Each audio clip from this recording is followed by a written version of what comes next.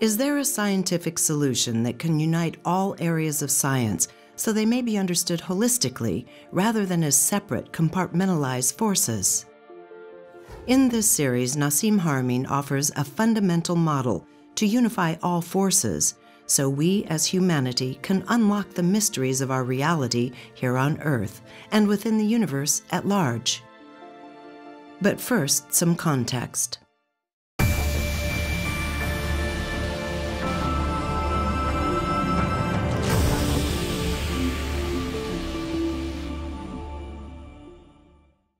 Modern physics has a fragmented view of our universe. It thinks of our universe as a set of equations, a set of understanding that describes the big stuff, and a whole different set of understanding that describe the small stuff. Yet the universe is one thing, and the small stuff makes up the big stuff. So there must be a unified understanding of physics out there. In ancient knowledge, in ancient civilization, in ancient wisdom, there was that unified view. It was usually in most of these civilizations gathered around one simple principle. A principle that said that at the base of creation, there is a fundamental energy.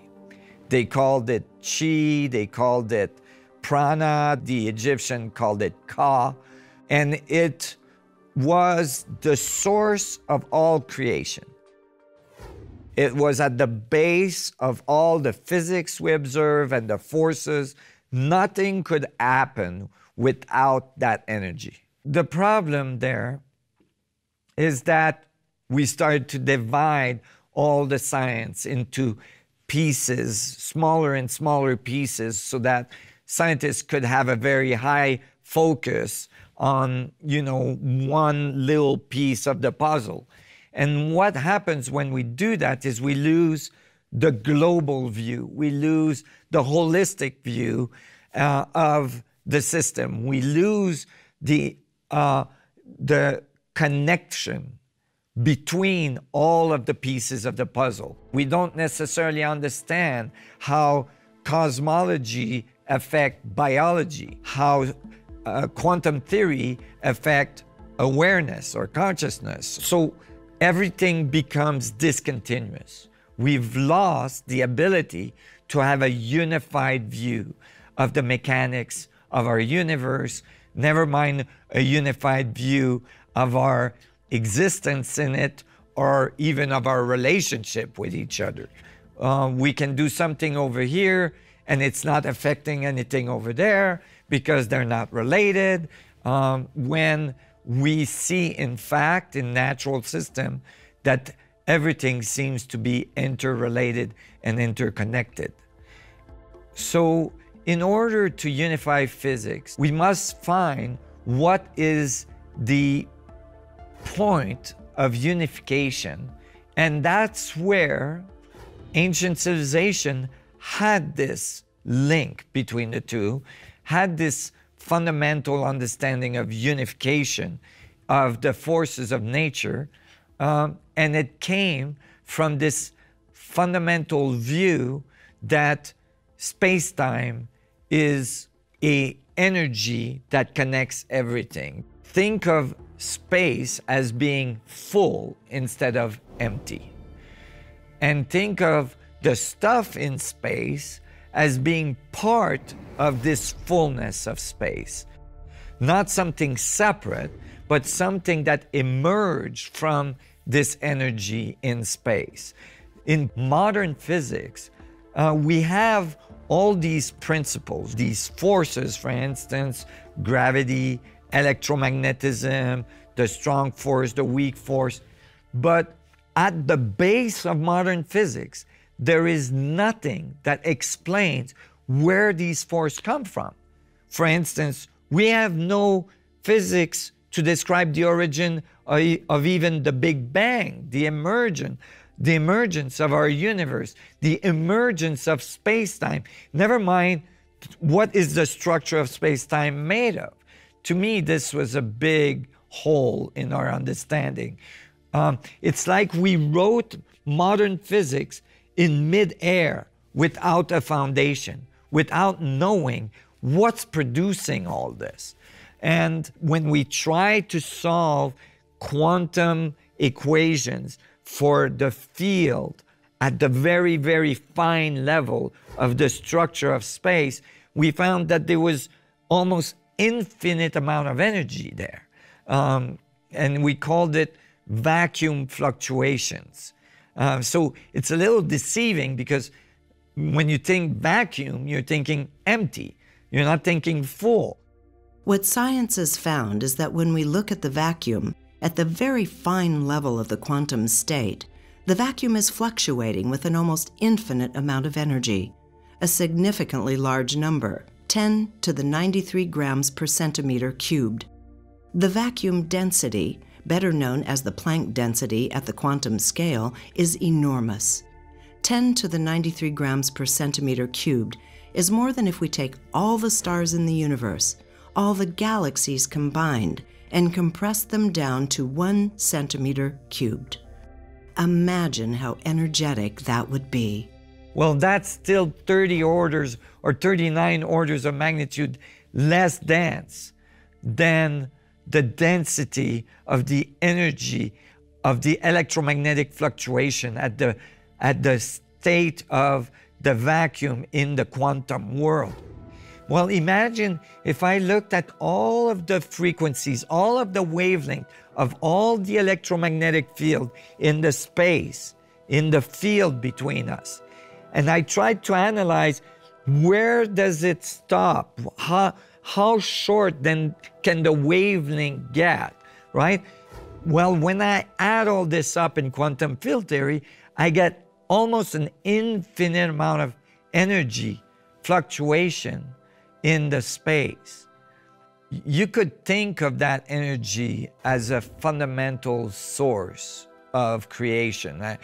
In certain words, in certain tradition, it could be called God. It has all the same attributes. If you ask someone, what would you describe God as? Typically they'll say omniscient, omnipotent, it's everywhere, it knows everything, it's the creating power of everything, right? If this energy is there, and it's truly the source of the material world, then it could be described as the God force, right? Or the energy that creates all of the world, all of creation. The only difference, and this is an important distinction, is that the fluctuation, the energy of this energy is actually the result of all things in the universe interacting with each other. It's not coming from somewhere else. It is the source of everything interacting with each other from infinitely big to infinitely small. It's a continuum of interaction. The whole thing is one thing. There's not matter here and space here. There is this fundamental energy in various dynamics of it, producing the effects that we see as gravity, as matter, as electromagnetism, as electricity, and so on. And so now we start to get a unified view of this fundamental concepts. When we analyze a system in physics, we tend to assume that the system is isolated from all other systems in the universe.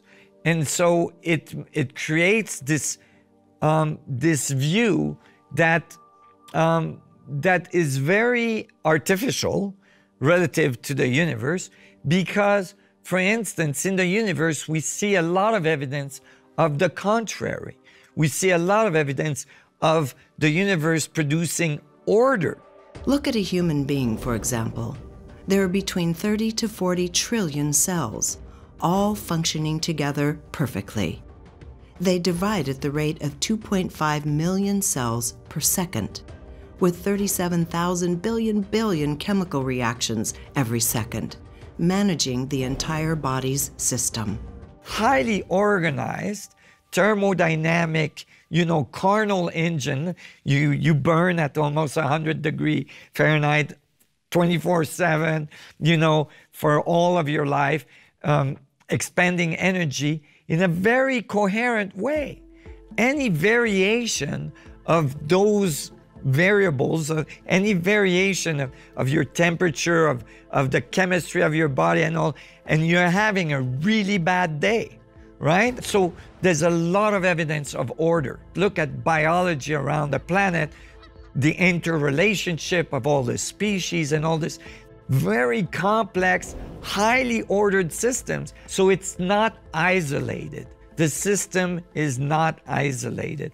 When I calculate the energy or efficiency of a turbine in a hydroelectric dam, I calculate the gravitational potential of the water in the lake above it. And I calculate the water going down, into the turbine. And then the entropy of the turbine transferring that gravitational potential into electricity. And then I assume this to be a closed system. And I say, oh, I have missed one part of the equation. And if I open the box, I take the system out of isolation and I open the box, I realize that the water continues to go down the river.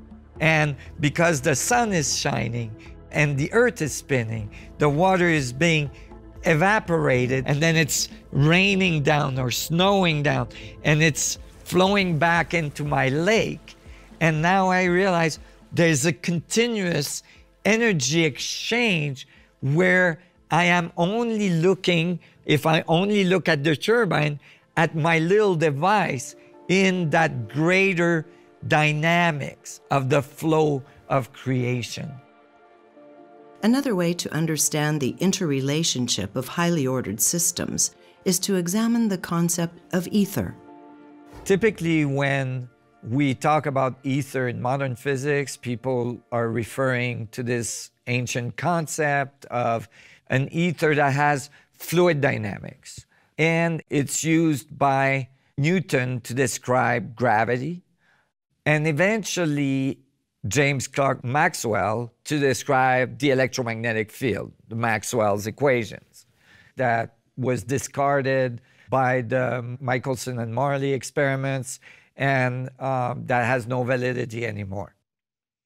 There is a problem in this way this experiment was done. That is, an interferometer with the precision that was able to achieve at the time would not be able to detect an ether that is occurring at the Planck scale, where, we describe this vacuum fluctuation occurring. This is a scale that's billions and billions and billions of times smaller than an atom. The concept suggests that if there is ether, the drag of this ether should be measurable as the Earth moves through it. Think of frame dragging. Frame dragging is an effect on space-time, predicted by Einstein's general theory of relativity, that is due to non-static, stationary distributions of mass energy. A stationary field is one that is in a steady state, but the masses causing that field may be non-static or rotating, for instance. But imagine that if the drags of these frames is very, very, very fine near the surface, it would be very difficult to detect. Now, do we know that the frames are dragging, as in space-time dragging behind the planet? We do. We measured it now, but we didn't measure it with an interferometer on the surface of the planet like Michelson and Marley.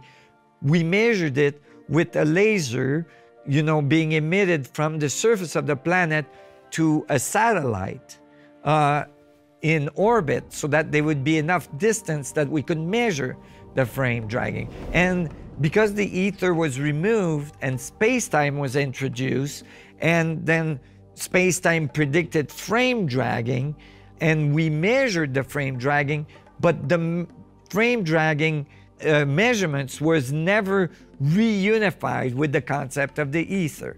So people in physics, when they talk about ether, they think of this thing that is ancient and that we don't use anymore in physics. But in fact, we both have vacuum fluctuation at the quantum level in physics that act very much like an ether, and we have measured the frame dragging of space-time, which would be the drag of the ether. So just to be clear, frame dragging that has been measured in space-time, frame dragging of space-time, may be actually the drag of the ether that we are measuring. So people talk about space, they talk about matter in the space, right? And then they talk about ether. And they might even talk about gravity being the curvature of space. I believe from what we found that actually all these things are the same thing, right? When we look at matter, what are we looking at?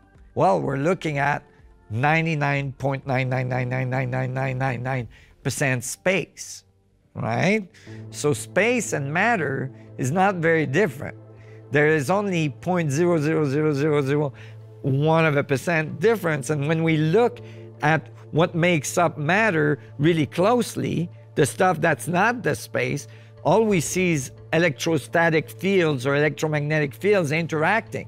So really it's just all space with electrostatic field interacting. And if the space is not empty, then that means that it's all ether, and that the electromagnetic or electrostatic field that we see as matter is just a function of the dynamics of that ether, and that gravity is the function of that ether, and so on.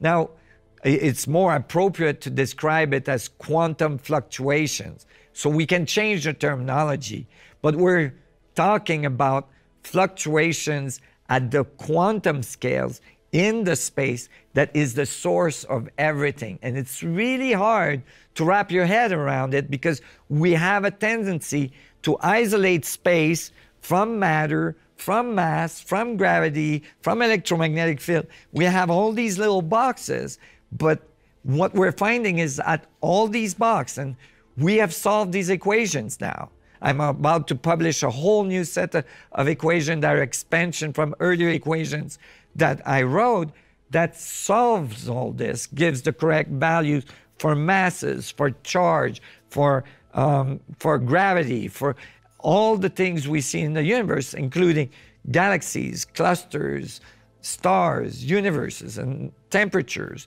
And so it's unified. We have solved this and we're about to publish it, but as well, the center part has been solved, showing that there's no differences between these things. You cannot get mass without space, and you can't get space curving without mass, and you can't get mass and space without electromagnetic fields, and that they're all connected through this dynamic structure of the quantum vacuum fluctuations.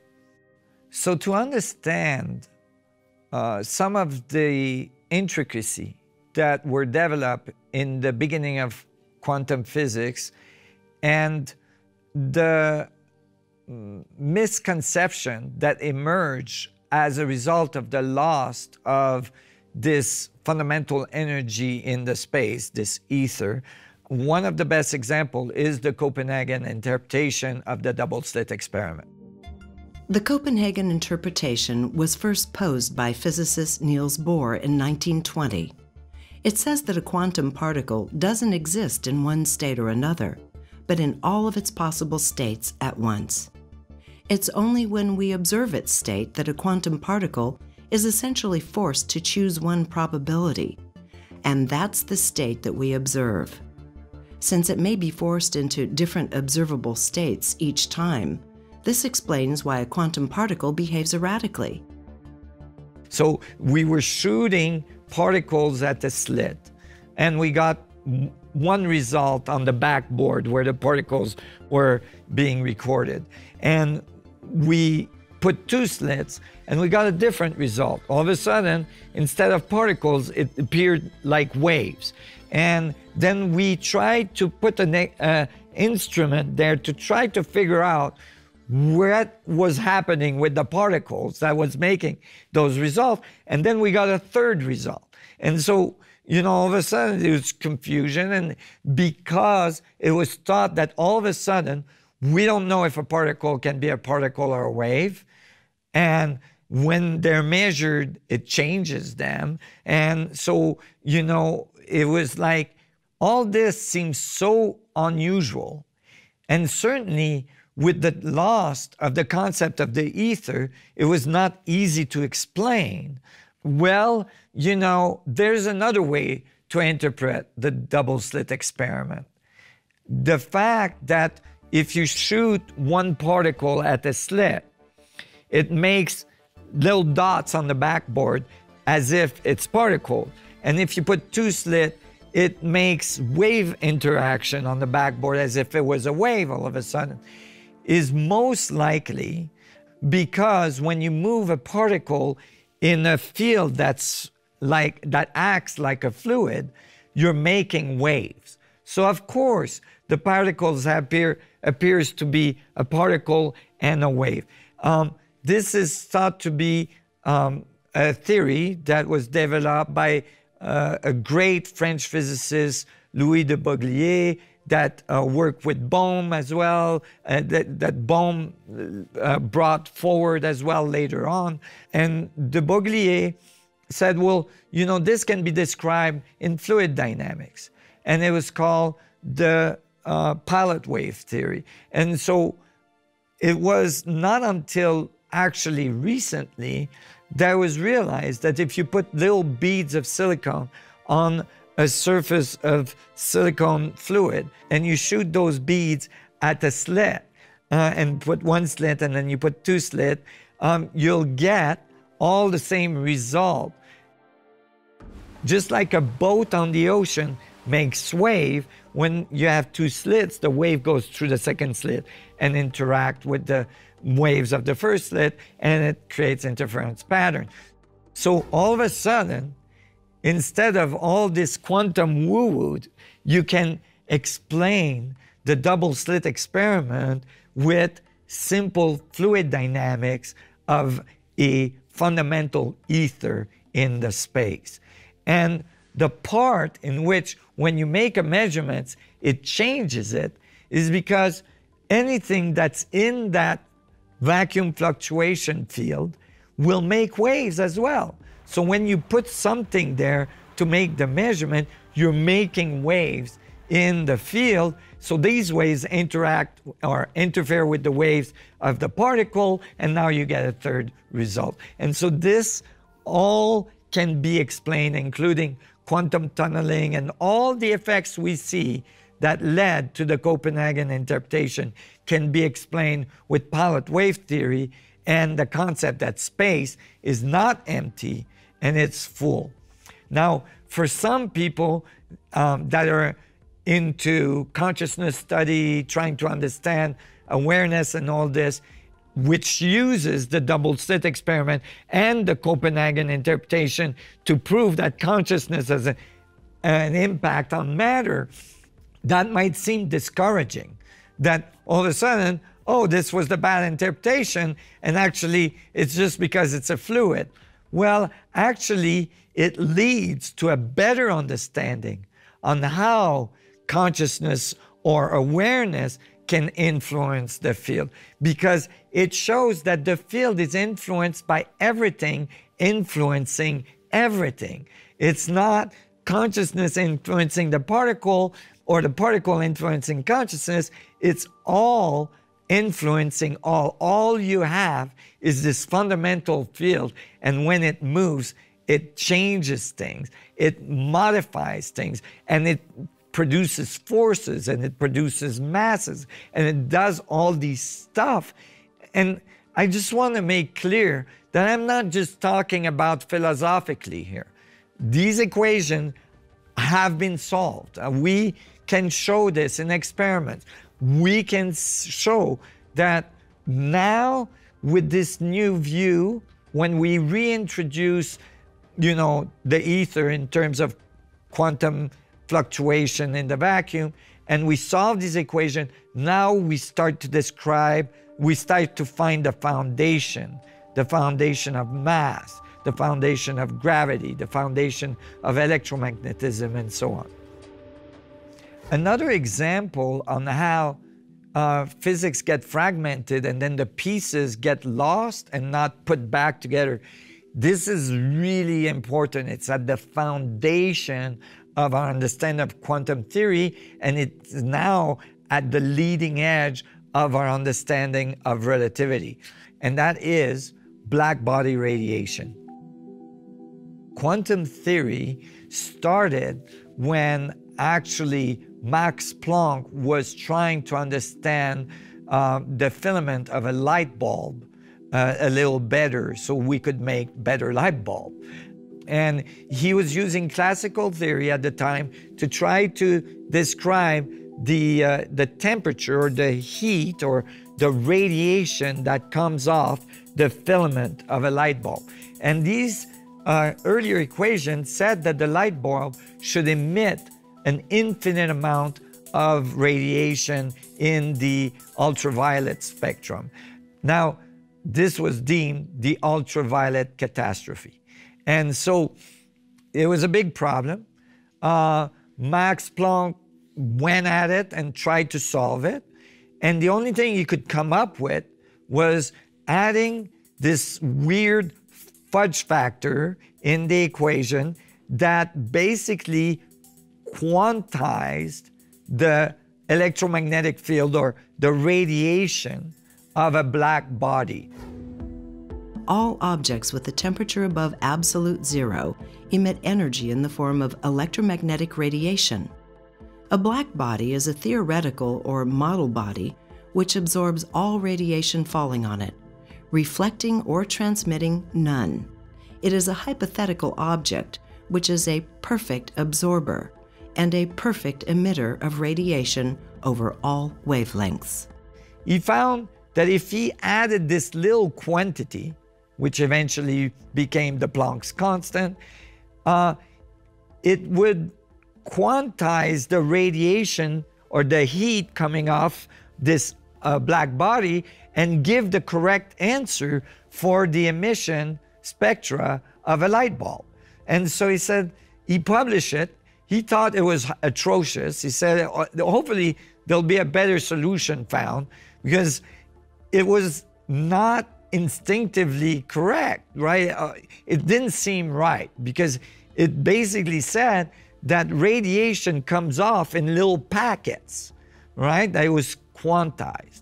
Eventually, Einstein used this concept to describe the photoelectric effect, where he said these little quantities, he called photons, are knocking electrons out of semiconductors and creating the electric effect that we measure.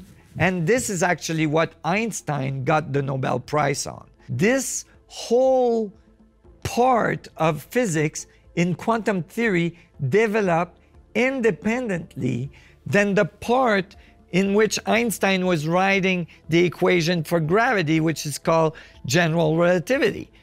In that part of the equation, something emerged that was similar, but that was found so far removed from the black body radiation of quantum theory that it was never associated with it. And that is that when you solve Einstein field equations at the cosmological level, you find that space-time can make objects that are now called black holes, which is very similar to a box that would absorb all the light. A black hole is a region of space in which the density is so high, the energy density is so high that light cannot emerge from it. It just falls in. And so all light incident on a black hole is absorbed. Just like a black body, a black hole is a perfect black body. The thing is, when a black hole absorbs it radiates a little bit of heat as well. So it is like a black body in quantum theory. And so the black holes were never confirmed until the early 90s, right? Einstein didn't believe they could exist. Although his equation predicted them, they were not called black holes until, John Wheeler coined them black holes, which is much later. So basically, these two concepts were never put together. But think about it.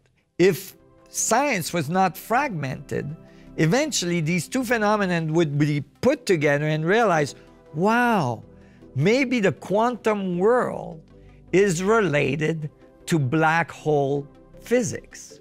Maybe subatomic particles are mini black holes. And this is why the constant we use, which is Planck's constant, which is based on black body radiation, maybe this is why it acts that way, is because those are mini black holes.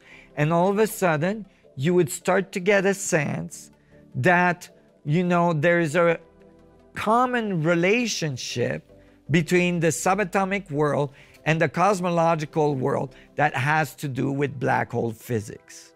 So this last example is a very clear example of how fragmented physics can lead to fragmented thoughts about our universe and divisions between the small and the big. But what is the common thread there? The common thread is that maybe when we look at black holes, when we look at subatomic particles, when we look at the dynamics of the world from the very small to the very big, we're just looking at the dynamics of a spinning fluid of space. That we're just looking at the ether dynamics from very small to very big, acting, in different ways, but all from the same source, all from the same perspective. What we call a black hole, according to Nassim Haramein, is simply the center of the vortex of a tornado of ether. And depending on the size of the vortex, that center singularity at the center of that vortex is either big, and we see it in cosmology, or it's really small because it's a really small vortex, and we see it as a subatomic particle. But it's all ether spinning. And this is the part that we have to understand better. And as we do, then we can develop technology that will completely transform our energy resources on our planet, our capacity to survive some of these larger difficulties that we are experiencing today with our environment, with our population, and with our understanding of each other, of the world around us, and the universe as a whole. So in this series, we are gonna examine all these.